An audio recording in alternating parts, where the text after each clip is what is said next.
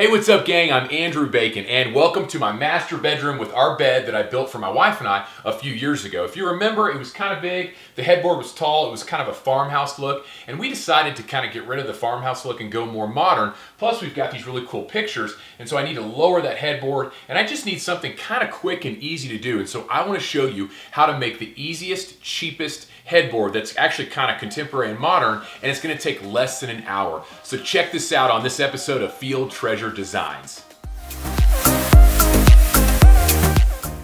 So the first step was to measure and mark my 2x12 for my main headboard. Now I'm making the cut on my miter saw. As you can see, it's a smaller version because I downgraded.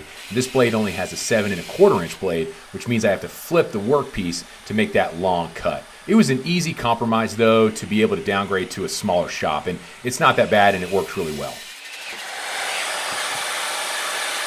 Next I grabbed my 2x6 and I'm going to make 2 cuts for each leg.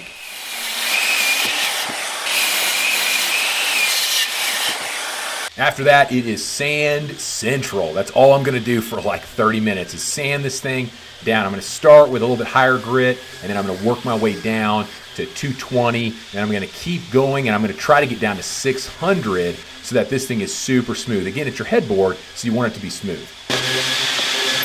Okay, got the headboard done. Now I need to sand the legs.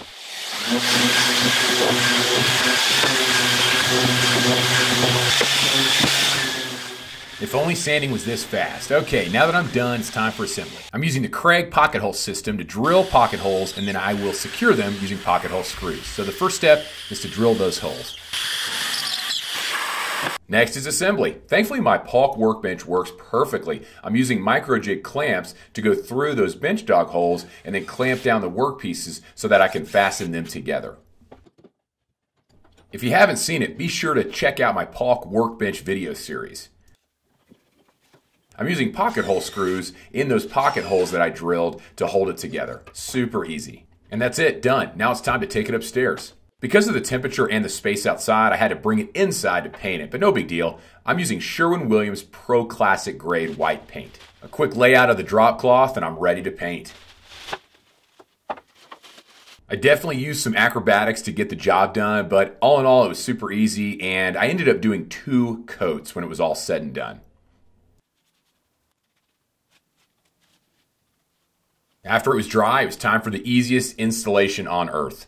All I did was match it up and then drill some pilot holes, and then I fastened them in with 2½ deck screws. And that's it. I pushed it back into place. You can see my awesome son came to join me in this project, and there it is. The DIY modern headboard that's so easy to make. Well, hey, thanks so much for watching. I hope this video was helpful. I've got some links and notes below and also on my blog post. Hey, don't forget to hit that like button and subscribe, and I'll see you on the next video. Thanks.